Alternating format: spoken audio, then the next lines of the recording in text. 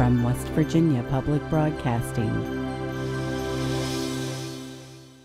Support for the Legislature Today is provided by the following.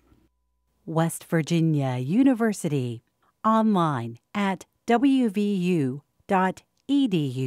The High Technology Foundation, headquartered at the I-79 Technology Park in Fairmont, online at wvhtf.org. At the legislature today, the pros and cons of consuming raw milk is debated in the House. Senate Bill 30 passed overwhelmingly and heads back to the Senate to consider House changes to the bill. In the Senate, there's more discussion about funding for state roads and another agreement for more study of the issue. And we begin a two-part series about ginseng. Could it become a leading cash crop? These stories and more coming up on the legislature today.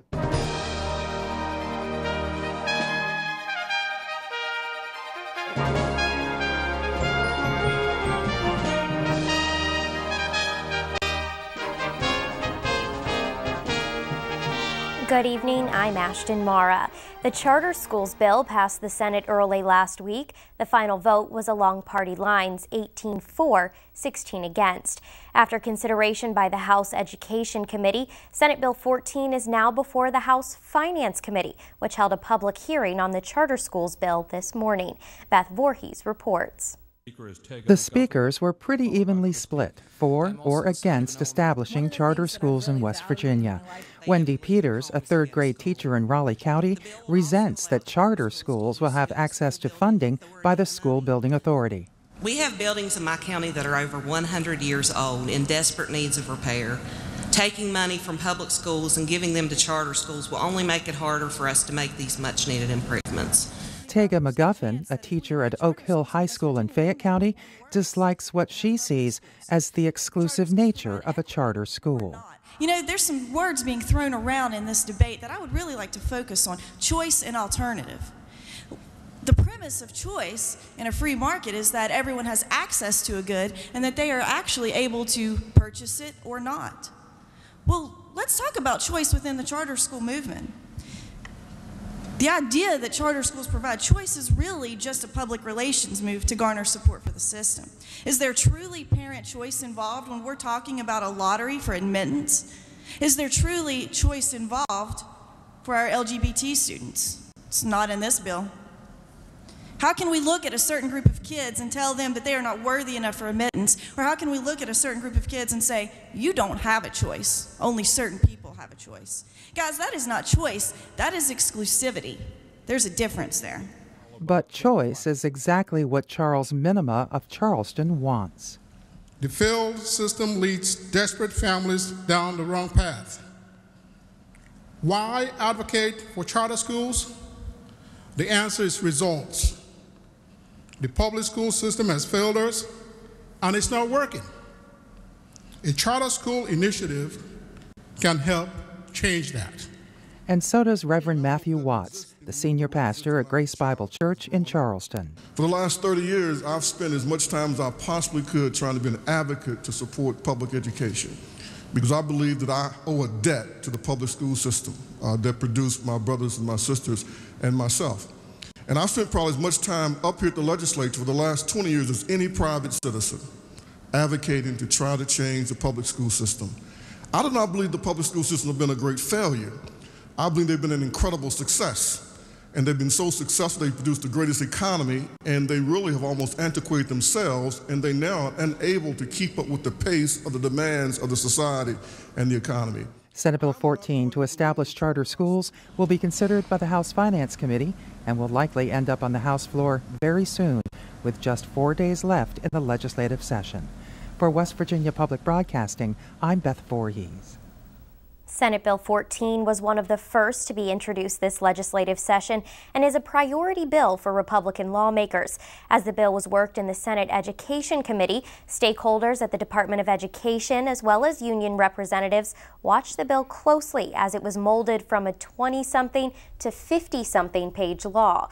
One union leader who participated in the process is Dale Lee. He's the president of the West Virginia Education Association. Dale, thank you for joining us. Thank you for having me. Let's start with the public hearing this morning. You were one of the first speakers. What was the point that you wanted lawmakers to hear about this charter schools bill? Well, actually 2 points. One is there's no accountability in the bill. They talk about that has to be accountability in their charter, but all of our schools are under OEPA, and the OEPA, or the Office of Educational Performance, can take over a school or a school system as they have in the past when there's financial problems. But yet we don't think that is important, that our charter schools should report a financial statement or should be under the OEPA. If all they have to do is submit a financial statement, Enron submitted a financial statement for years, and that didn't work out too well. So one of the things that we were asking is that they be under the OEPA, because most charter schools get in trouble with fraud and mismanagement of funds, and we want to make sure that doesn't happen here in West Virginia. The second one is the choice with the lottery system, and trying to ensure that the county or the area's demographics for the students are part of that charter school. In other words, we want to ensure that every child in West Virginia has a quality education, not a select few, not a hand-picked few, as you heard in many of the discussions this morning. But if it works for a small group of kids, then we need to be able to transfer that for all of our students in West Virginia. I think if we can go a little bit more basic than that even, I think some people have problem with the idea of access. They don't understand the difference in access from a public charter school and a regular public school. Can you explain that? Well, for one thing, in a charter school, it's in the bill that's being talked about, it talks about they may or may not contract with transportation. So it actually doesn't even have to provide transportation for the charter school. That eliminates access to students who only way to get to school is by a school bus. If the charter school doesn't have the bus runs and doesn't provide the transportation, then you're eliminating access. Whereas our public schools, access is to all students, and we make sure that we have a way to get all students to the public school, and that's not in this bill as it's presently being discussed. The Senate Finance Committee is taking up a bill tomorrow to allow the alternative certification of teachers. That bill has changed a little bit in the Senate, and you say it's a little bit better. Can you tell us about those changes? It is a little bit better in that it is now talking about that alternative certified people will have to take either 6 coursework hours or 6 staff development hours in the certain areas that it lists in the bill. But all of that really is just camouflaging the fact that our problem is we don't pay a competitive salary to retain and keep our teachers in West Virginia. We made a promise last year to get salaries competitive by making the beginning salary to $43,000 by 2019, and yet almost every delegate and senator has gotten up on the floor and talked about the need to get salaries to a competitive level. But we have many bills that were introduced this year, some sponsored even by leadership, that can't even get on a committee.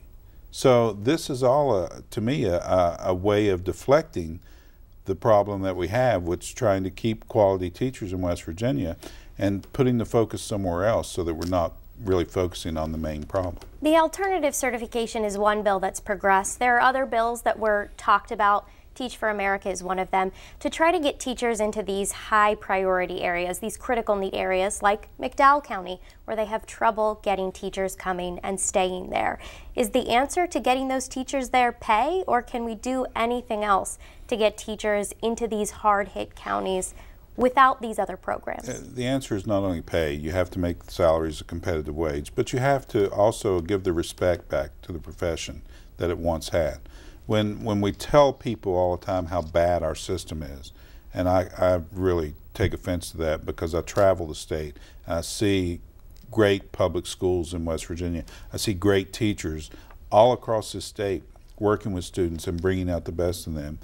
But many times their hands are tied. As I travel across the state, over and over, teachers tell me, give me the chance to teach. Just let me teach. Instead of teaching a test-driven curriculum like we have, Let me teach what my kids need to know. Let me take them where they need to go. Thank you very much for your time. Dale Lee with the West Virginia Education Association. Thank you so much for having me. Senate Bill 30 permits shared animal ownership agreements to consume raw milk. Currently in the state, it is illegal to purchase or sell raw milk. And just like when it was debated in the Senate, some members of the House today also questioned the health effects of drinking raw milk, while others maintained it allows for personal freedom. Liz McCormick reports. Senate Bill 30 would allow two parties to have a written agreement, saying they would share ownership of a milk-producing animal, and that milk would be used for consumption. The bill would also require the Department of Agriculture to be aware of the agreement, and the seller would have to meet state standards from a licensed veterinarian. If an illness would occur after consuming raw milk, those persons in the agreement would have to report the illness to their local health department. Debate erupted on the House floor as health risks and freedoms were discussed. Delegate Nancy Guthrie of Kanawha County opposed the bill because she worried it would reintroduce diseases like polio and others.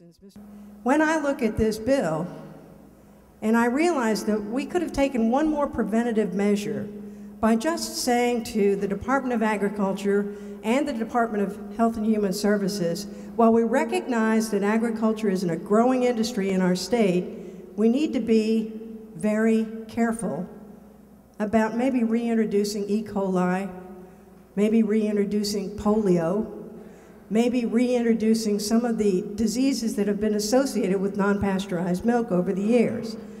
Let them have joint custody on writing the rules. Delegate Jim Morgan of Cabell County says he used to own a dairy farm and questioned the cleanliness of those parties selling raw milk.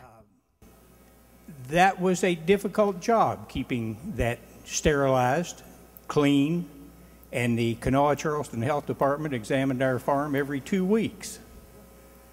I just don't understand why somebody who maybe thinks that a nice cow giving milk is going to be better than buying it pasteurized off the shelf. If you have seen farming conditions other than the ones under the subject to health department rules, and I understand there's some rules in this, I feel that it's a step backwards in public health, and that for those conditions to be met is going to be very difficult. And when you go to the farm to visit your cows, be sure to look at their udder and be sure it's clean. Delegate Lynn Arvon of Raleigh County supported the bill and argued it would not require retailers to sell raw milk, only two consenting parties with an animal that produced milk. And I think people need to remember this bill is not about selling raw milk. This is about people owning their own cows, their own goats, and using the milk from those cows and goats. I think they have the right to use those animals as they choose. We talk about freedom, that is freedom. We're not selling it to anyone else, although personally I think they should be able to do that. If people want to buy raw milk, they should be able to buy raw milk. And I'll use the example I spoke about in Health Committee. Alcohol. How many deaths can we relate to alcohol? I can't even count. How about to raw milk? I know 1 in 25 years. So are we going to ban alcohol? I think not. Delegate Kelly Sabonia of Cabell County also supported the bill and says there are more deaths related to foodborne illnesses than from raw milk. There are 10 million people in America that consume raw milk. 10 million people. We haven't heard a big problem that people are out there dying, but yet there are millions and millions of foodborne illnesses in America due to cantaloupe. 300 people were hospitalized for candied apples. We haven't outlawed candy apples for the consumption of children. 7 people died in 2015 from candied apples, and 300 were sickened. Delegate Matthew Roback of Cabell County says he will support the bill, but only because he thinks it's an attempt to regulate something that has the potential to be harmful. I think we have to be realistic that raw milk is being sold, and we're not regulating it. I think this bill is an attempt to regulate a cottage industry that is going on, And if it does get some oversight over the herds, begrudgingly I can support this bill. But I'm going to rise to tell the members that we're going to have some tough debates this week about some issues of public health. And the people of this state depend on 100 people sitting here to make decisions for their health and well-being, and I urge you not to go backwards. Senate Bill 30 passed 81-19. For West Virginia Public Broadcasting, I'm Liz McCormick in the House. Funding for roads was again the focus of a Senate committee meeting this morning. It's too late in the session for senators to approve a bill that would increase dollars committed to the state road fund, but members on both sides of the aisle say they are prepared to commit to a study of the issue. In the 23 years that I've been a senator, the biggest issue in the last 2 or 3, 4 or 5 years that I get from constituents is our road issues. Senator Bob Plymel of Wayne County introduced Senate Bill 478 nearly a month ago. The bill proposes increasing revenues for road construction by upping the gasoline and consumer sales taxes and raising Division of Motor Vehicle fees that haven't been touched since the 1970s. Plymel told members of the Senate Transportation Committee the bill takes some of the unofficial recommendations from Governor Tomlin's Blue Ribbon Commission on Highways and incorporates them into code. What this bill does, it lays out everything that was discussed and somewhat approved. Not a final approval was done by the Blue Ribbon Commission. I was a member of that along with Senator Hall and Senator Beach.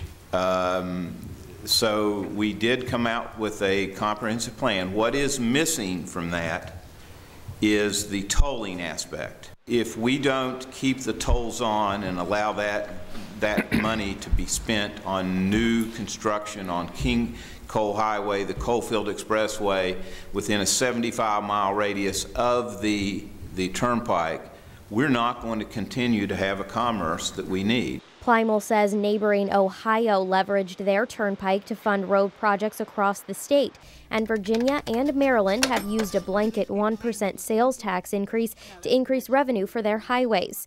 Mike Clauser with the Contractors Association of West Virginia told the committee a study by his organization shows if the state would increase highway spending by $500 million, it would create 10,000 jobs, not just in construction, but across a variety of industries in West Virginia. These states are realizing that Washington is not going to solve our problems, that if it's going to be done, it's going to have to be done on a state level. Why do we want to do this from a road standpoint?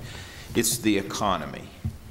Roads, the transportation system in our state is the economy of our state. If you cannot transport your goods, if you cannot be able to do the drilling equipment on Marcellus Shale, and you can go on and on and on and on. Transportation Chair Senator Chris Walters says it's too late in the session for both chambers to approve Plymel's bill, but he's working to craft a resolution to commit the legislature to study road funding for a year. On the floor, senators discussed a resolution passed this week by the Finance Committee. Senate Concurrent Resolution 13 urges Congress to pass a balanced budget amendment to the United States Constitution.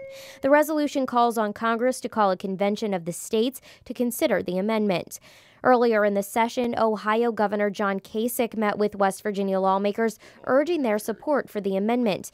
Kasich is also a possible 2016 Republican presidential candidate. Monday, members of the Senate Finance Committee approved the resolution, but a Democratic member of the chamber, Senator Herb Snyder, wanted more consideration before it was put to a final vote, moving the resolution be committed to the Senate Judiciary Committee for its consideration. Clearly, this is a judiciary issue. I'd like to hear from some constitutional scholars to explain some of the unanswered questions. My concern is the ramifications of unintended consequences here. Some of those unintended consequences, according to opponents of the measure, include being unable to limit the agenda and authority of a convention of states. Both Democratic and Republican members of the Senate supported the motion, though, including Minority Leader Jeff Kessler. And while we all were frustrated with what happens in Washington, to think that maybe perhaps over in Washington we'd be sending folks to go over and rewrite our entire Constitution causes me great pause without having the full realm of knowledge and background as to how it would work, why it would work, how it could be limited, if it could not be limited. Because I am concerned that as I look around the nation and the states and the politicians in D.C., I know the folks that wrote the first Constitution, you know, and I look around over there and I see no Thomas Jeffersons. I see no Ben Franklins, Alexander Hamiltons, James Madisons, or others. Finance Chair Mike Hall says he understands the concerns of calling a convention of the states for the first time, but says something needs to be done to control the nation's growing debt. Washington cannot fix itself. And there are those voices out there that begin to say to us, maybe we need to reach back in the oldest document that founded our country to a provision, Article 5, and say the states will need at a certain point to address what the federal government is doing. And that's what this is, whether symbolic or actual. The public, by an overwhelming majority, supports this concept. Maybe the process could end up being frightening to some, but I think we need to listen to our public who are telling us we're afraid of what's happening in Washington. The motion was approved to send the resolution to the Senate Judiciary Committee. 34 states would need to pass similar resolutions to hold the convention. As many as 25 states have approved the measure, but the West Virginia Center on Budget and Policy says some of those states have rescinded their support. A resolution in the West Virginia legislature only needs approval by a simple majority vote of both houses to be adopted. It does not need a signature from the governor. The war on coal, pressures from natural gas development, crumbling infrastructure. Whatever you want to blame it on, jobs are becoming more and more scarce these days in communities dependent on coal. As a result, some folks are reaching back to their roots, literally and figuratively, to make ends meet, just as they have for generations. And there's some big money there, especially harvesting ginseng. But can plants like ginseng play a significant role in our economy today? It's a question Glennis Board tackled in this, the first of 2 reports. The top 5 counties last year were Mingo, Wyoming, Logan, Randolph, and McDowell. Robin Black is West Virginia Division of Forestry's ginseng coordinator. For over 25 years, her role has been to monitor the ginseng industry. She says last year, over 7,000 pounds were harvested. At last year's average price of $750 a pound, $5.5 million came into the state. The miners use that ginseng that they harvest during the season to help pay bills, give them a Christmas, and that kind of stuff. So in the southern coal fields, yeah, that's a big extra money that they can get during a small time period. But can ginseng play a more significant role in our economy? To answer that question, we have to understand some of the driving economic factors, the most important being that the most valuable roots in the world are those that grow in Appalachian forests. Ecologist and Eberly Professor of Biology at West Virginia University, Jim McGraw, has been studying the plant for decades. Wild plants tend to grow really slowly, and their whole life history is very slow, so it takes a long time for them to even get big enough to produce a single seed. See, wild sang, that is the good stuff. That's the root that Asian markets will pay top dollar for, just as it has for the past 300 years. But ginseng can also be planted and cultivated.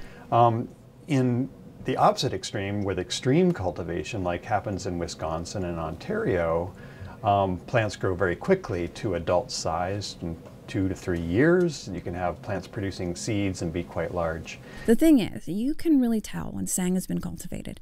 The root is all swollen, fat, white, and smooth compared to wild sang, which is scrawny, tortured, and dark. But some mountain folk have found that planting the seed in a more natural or wild setting produces a root that will fetch a more competitive price. But these forest-grown plants, where people are actually planting seeds in the woods, they tend to be a little bit more like wild, but it depends what they do to them. So if they prepare the ground, for example, with a tiller, and they plant in a tilled area, those plants will grow faster because they've eliminated competition from other neighboring herbs and so forth. So depending on the growing techniques, this forest-grown ginseng crop could be a game changer, according to industry experts, academics, and others involved with ginseng. Larry Harding is one example of someone who's made a comfortable living forest growing. He shows off one of his forest-grown roots. There's not a person on earth who could say that's not wild ginseng. Yeah. But it's not wild ginseng. We planted that ginseng. So, that's ginseng that we planted here on the farm. Harding's father started his ginseng farm 50 years ago, just outside of Friendsville, Maryland. That's just over the West Virginia border. Now, the laws are a little different in Maryland, but Harding says each year he harvests anywhere from 500 to 2,000 pounds of dry ginseng from the over 80 acres of his steep forested land. It's enough to provide Harding's main source of income. And the price he can get for his forest-grown root compared to wild root? The difference in price, when you're talking about root like this, little to none. This is wild quality root. Harding markets his product as having wild characteristics, taste, color, and texture. He says it's the quality of this forest-grown sang that fetches funds comparable to that of wild sang. For West Virginia Public Broadcasting, I'm Glynis Board in Morgantown. Tomorrow we'll hear more about how ginseng is regulated and what critics say needs to change before a ginseng industry can thrive in the state. This has been the Legislature Today. I'm Ashton Mara. Thanks for joining us. Good night.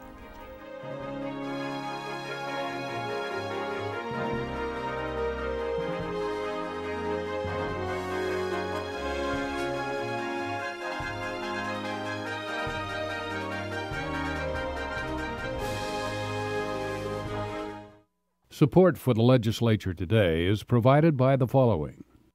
West Virginia University, online at wvu.edu. The High Technology Foundation, headquartered at the I-79 Technology Park in Fairmont, online at wvhtf.org.